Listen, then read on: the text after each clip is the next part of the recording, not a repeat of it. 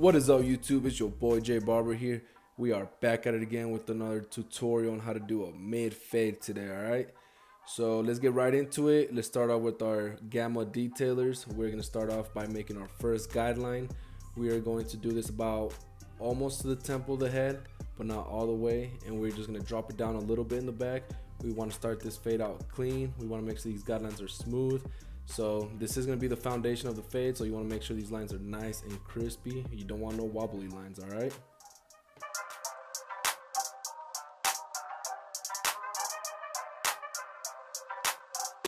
With our blade all the way open, we're going to create our first guideline into the fade. This one's going to be about 3/4 and not an inch long. The only reason we're going to go a little bit bigger on this one is because we do have that room to work with, since today it's going to be a mid fade.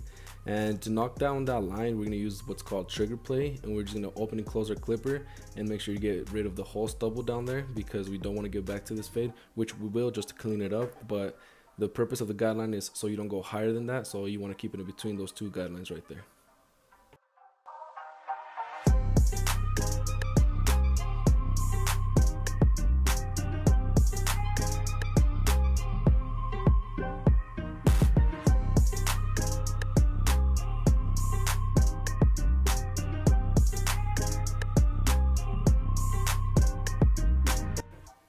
Using our 1.5 guard, we're going to create our next guideline right on top of this one, and this one's going to be about 1.5 inches long. The only reason we're going pretty big on this one is because we want this fade to be nice and gradual and not a tight fade. From far away, this fade is going to look super nice and blended and not like a bowl cut, if that makes any sense.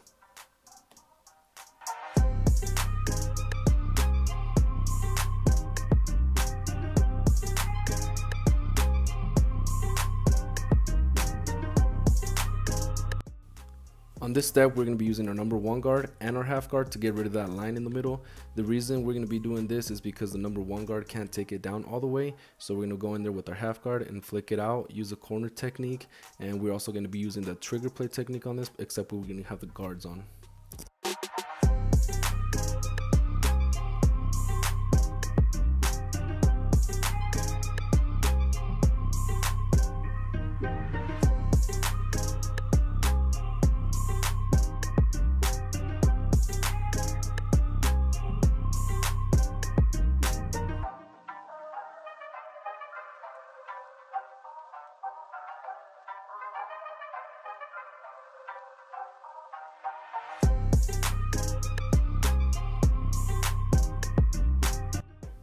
Now with our number 2 guard, we're going to go back in and flick out. We're going to also create a kind of a guideline without meaning to. There's no way around it, but we're going to go back to our number 1.5 guard and kind of knock that one out. It's pretty nice and simple, not too much work, but this one's more about removing bulk than anything and just kind of get our fade really going. And this is pretty much almost the end of it right here.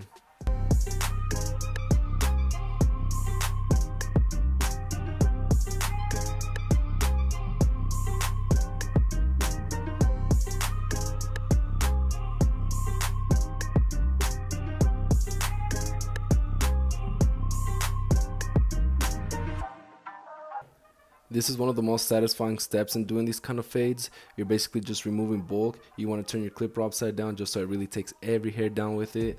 And then we're going to go back in and just really clean it up with our gamma shavers. And this is going to leave the skin super nice and soft, and it's going to look super nice and blended once it's already done.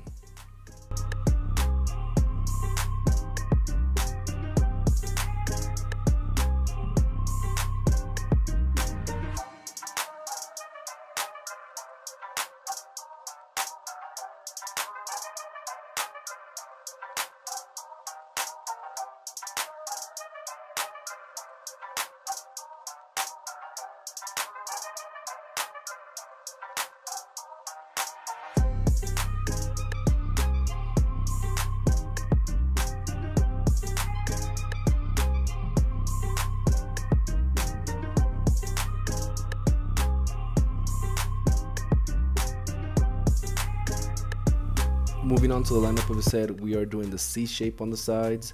This is just going to make it look super crispy from the side angle, and on the top we're just going to make sure we don't push him back on the sides or the top, and basically just got to follow what he has now. If he does get a haircut frequently, his lineup will always be shown.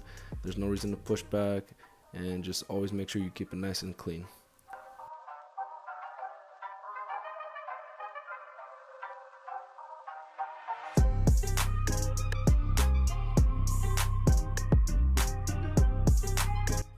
For the sake of the video, we are going to be using enhancements on this lineup just to make it look really nice and crispy and make it pop that much more.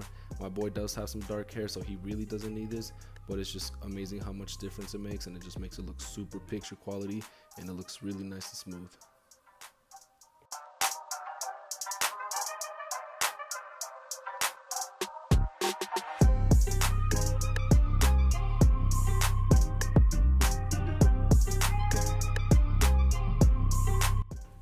For the back of the haircut and the other side as well, we're going to be doing the same exact steps, of course.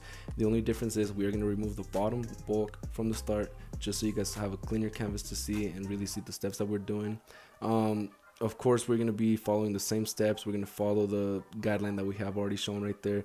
As long as you follow this guideline through your whole fade and you do the same procedure, your fade should look identical on both sides. There shouldn't be a reason for it not to. So as long as you just follow that guideline, everything should be fine. Just make sure you keep your steps super clean and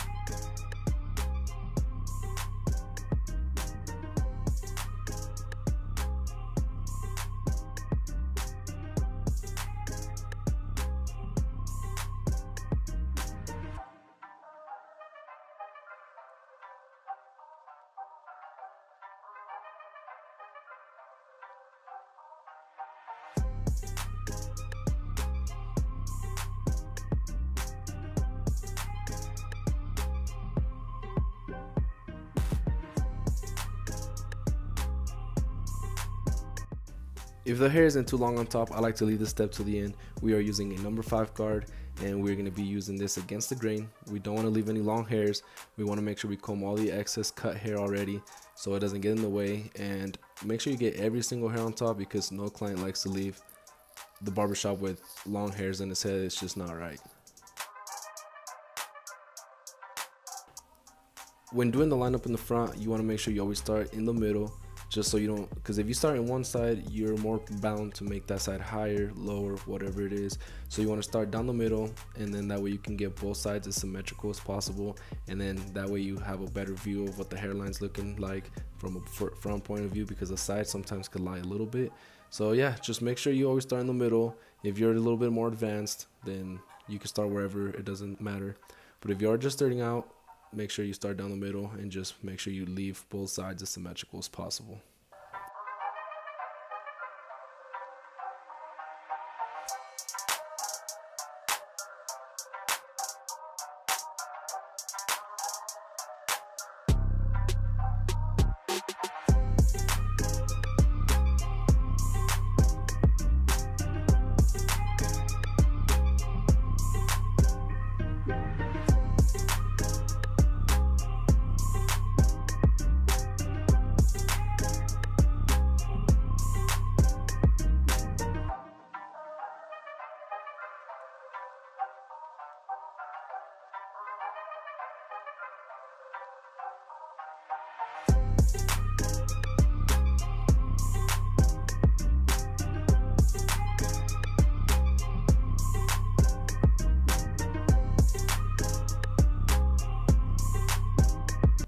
Once again, thank you guys so much for watching. If you guys did make it to the end, I really appreciate that. Make sure you guys hit that subscribe. Make sure you hit that like button, comment if you guys have any questions.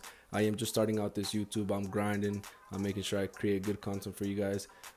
So if you guys do enjoy it, please hit subscribe. It really means a lot to me. And yeah, I'll see you guys next time.